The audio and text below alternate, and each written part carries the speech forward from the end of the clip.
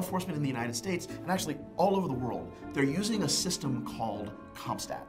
If you use it correctly, it tracks crime data, identifies patterns, and that way you can hold yourself accountable to public safety goals. All over the world, we're creating these kinds of accountability metrics for crime. I would like us to measure instead justice. How do you do that?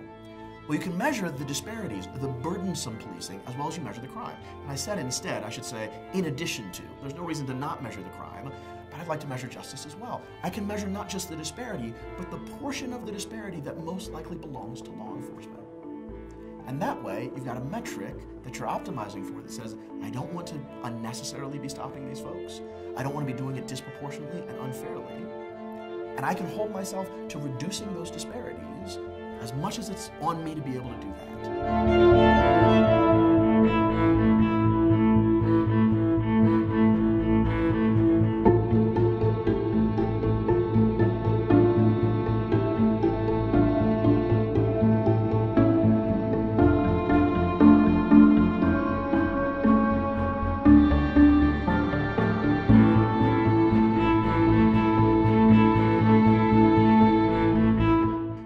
Concrete example, in Las Vegas, right, which is a great place to work for anybody who gets a chance, especially if you get to go with a police escort, we were able to show them that their foot pursuits were disproportionately responsible for their use of force incidences.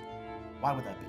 Well, if I'm in a foot pursuit, right, my adrenaline is going through the roof, my heart rate is pumping, and I know that the person I'm chasing is a bad guy. Because if I'm a cop, I think, who the heck runs from cops other than bad guys? Now, what that really means in actuality, even if the bad guy gives up at the end, they may be getting a shot to the kidneys for the price of making them run. So once we were able to show Las Vegas Metro that that's what was going on, they, along with their community, said, oh, we can change that. We can train the officers to just like count to 10. The basic things you're supposed to do in a relationship so you don't yell at people, slow down, deep breaths, even don't touch the person before backup shows up. And the following year, that community and law enforcement collaboration produced a 23% reduction in police use of force across the board, not just foot pursuits. And that's become a national model throughout the United States for how you train on these issues.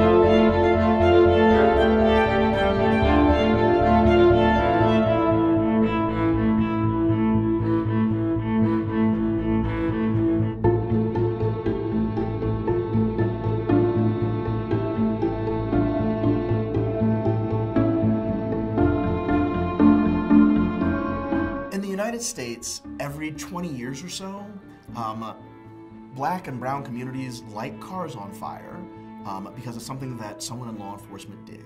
And frequently, it's more than one city.